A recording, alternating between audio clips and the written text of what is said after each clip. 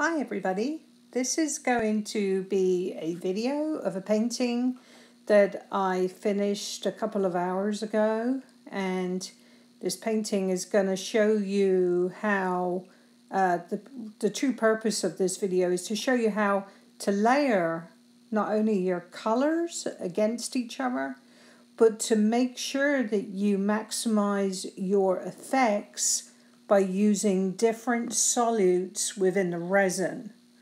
So when I say solutes, I mean paint, ink, mica powder, spray paint, alcohol ink. They're the solutes. The base is the clear resin. So during this piece, what I want to do is, if you've seen some of my ocean paintings, I seem to be on a little bit of a run of very light kind of sort of Caribbean kind of colors, very, very beautiful blues that you see in maybe the Gulf of Mexico, sort of, Florida, etc., and more southern to that. And over the time of doing many ocean pieces, I've gathered a lot of different products in different varying colors or types of blue, and I can't seem to walk past a blue in the art store without maybe contemplating purchasing it, because I'm always looking for extra effects. So what I've put down here is I've gone from deep dark blue, which is a golden fluid acrylic, and it's phthalo blue, and it's in the green shade. Phthalo blue, the golden acrylic paint, does have various shades. There's a red shade. This one is the green shade, because if you use the red shade up against other kind of blues and greens, it will have a component that maybe you're not going for. It'll give it an extra dimension you may not like.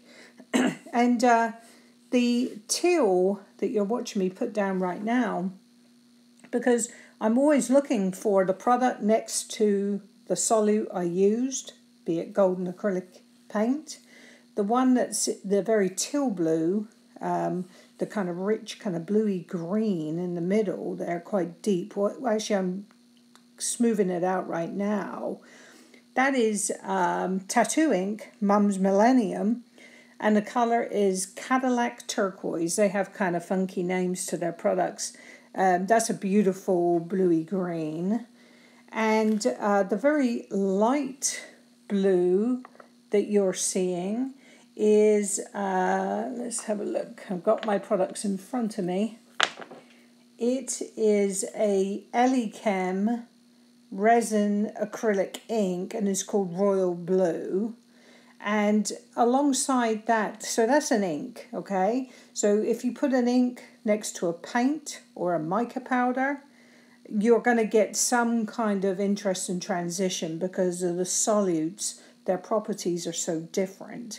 I have another two inks in this piece, and that is close to that Eli-chem Royal Blue. I have their Sea Blue, which is a very vibrant blue also. And because these are inks, they're semi-transparent. They have a translucency property to them. So when you look towards the middle of the screen and you see those colors kind of poking out, kind of rich blue, a little bit brighter, that's an ink. And a lot of that is because of the properties of the ink, and being that it's an acrylic ink and not a paint. It's not so dense. So budding up against paint and mica powder, it is likely to let its presence be known. And that's why you're seeing it kind of pop in the middle there. And the other Eli-chem ink that I'm using is my absolute favorite of their product range, and that one's called Marine Blue. And Marine Blue definitely has some green in it. And those go very well together. So I've put down all my blues and my bluey greens. I do have mica powder in there.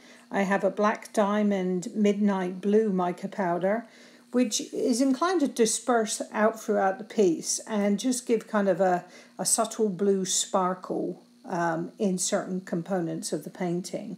Like that a lot. So that's Black Diamond, Midnight Blue pigment powder, which is mica powder, and that's one I never run out of. The Midnight Blue, I always have it because it's very dark, so it doesn't lend itself to be kind of, it's not the brightest color, but when it's combined in this type of palette, it has a subtlety that is just beautiful in this kind of palette. So it's dark blue, but it has a real sparkle. And because it's mica powder, it likes to sit on this close to the surface. So it disperses out and gives kind of a nice sparkle within the blue, which is quite subtle. You're seeing me transition some kind of layering through using my popsicle stick, which is how I usually like to put in any kind of transition lines. And the first colour I'm putting down is a Rustoleum gloss white spray paint in resin. And I'm coming behind and alongside it and overlapping it, I am using Rustoleum metallic spray paint in titanium silver, another one of my favourites. This painting today is all about me using my favourites. These are all colours that I'm inclined to use a lot. This is my favourites. When I selected my palette today, I purposely chose not only what I believe would go together, a range of solutes, ink, paint, spray paint, mica powder, but also a colour palette that would complement each other, which I believe these do. So I'm running those lines through, and they have the white, so that's popping up through, but there's also the metallic titanium silver, which is adding some real sparkle to those transition lines that are kind of carving up some movement within the piece.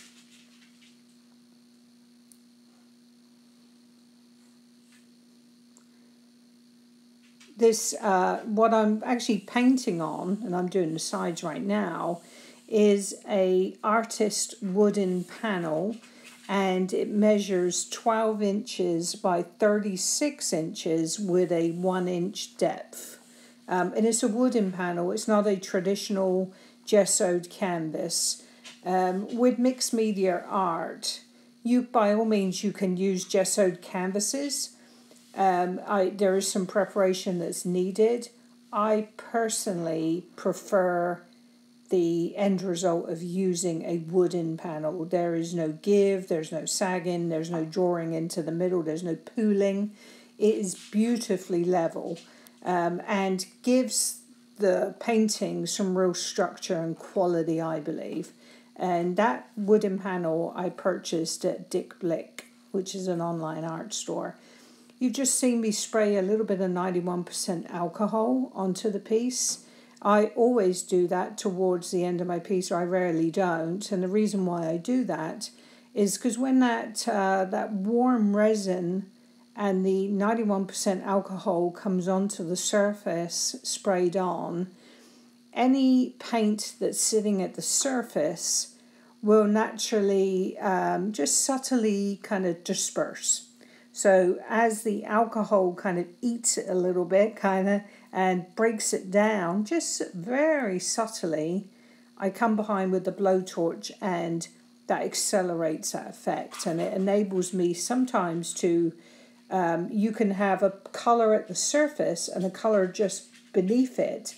And with the addition of heat, they may change positions. So, and that's very typical of using various solutes, because there is an interaction between them every time they come into contact with each other. So this is my kind of doing my last torch to make sure air bubbles are out, and I have a finished piece that I'm happy with, and I'm going to bring you in for some close-ups. And this is a short video, but I hope you enjoyed it, and I will be posting some close-up photographs to my Facebook group, which is Resin and Mixed Media Art with Tina Kamala. and my Facebook page, and also my Instagram account. And well, I hope you enjoyed this, guys, and I'll be posting some close-ups.